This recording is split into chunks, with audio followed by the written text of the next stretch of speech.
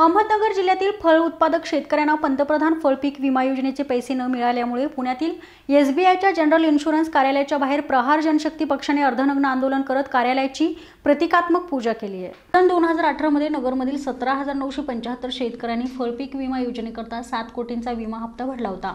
पण यावर्षी दुष्काळाच्या झळा या संत्री, डाळिंब, चिकू या फळबागांना बसल्याने बागा अक्षरशः उकळून टाकण्यात आल्यात।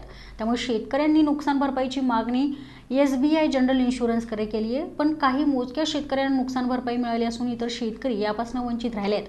त्यामुळे प्रहार पक्षाच्या वतीने अर्धनग्न आंदोलन यावेळी करण्यात आले। यावेळी शेतकऱ्यांनी कार्यालयाची प्रतिकात्मक पूजा करून अधिकाऱ्यांचा निषेध केला। आज पुणे येथील state bank of India general insurance कंपनीच्या समोर प्रहार संघटनेच्या वतीने अहमदनगर शेतकऱ्याच्या वतीने आज फळ पीक विम्यासाठी आंदोलन केलेलं आहे। खरं तर गेली 1 वर्षापासून आम्ही या बँकेशी या इन्शुरन्स कंपनीशी नेहमी संपर्क करत आहोत आणि डॉक्टर बाबासाहेब आंबेडकरांनी सांगितलेल्या घटनेच्या कायद्याचा आधार घेऊन आम्ही हे करत असताना आज आमच्यावर हे अर्धनग्न आंदोलन करण्याची वेळ आली। खरं तर अहमदनगर जिल्ह्यातल्या 8,000 शेतकऱ्यांचे बिगर कर्जदार शेतकऱ्यांचे पैसे ह्या विमा कंपनीकडे बाकी आहेत। खरं तर 1 वर्षापासून हे अधिकारी जिल्ह्याचे अधिकारी टाळाटाळ करत असल्यामुळे आम्हाला पुण्याच्या कार्यालयीन ऑफिसकडे येऊन दाद मागायची वेळ आलेली आहे।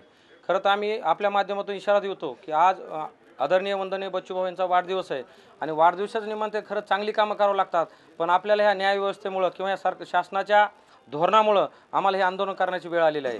आम्ही तुमच्या मार्फत हा इशारा देतो की जर ह्यांनी कायद्याच्या कसोटीत काम नाही केलं तर नक्कीच आम्हाला इथं हिंसक वळण घ्यावं लागेल असं आपल्या माध्यमातून आम्ही सांगतो।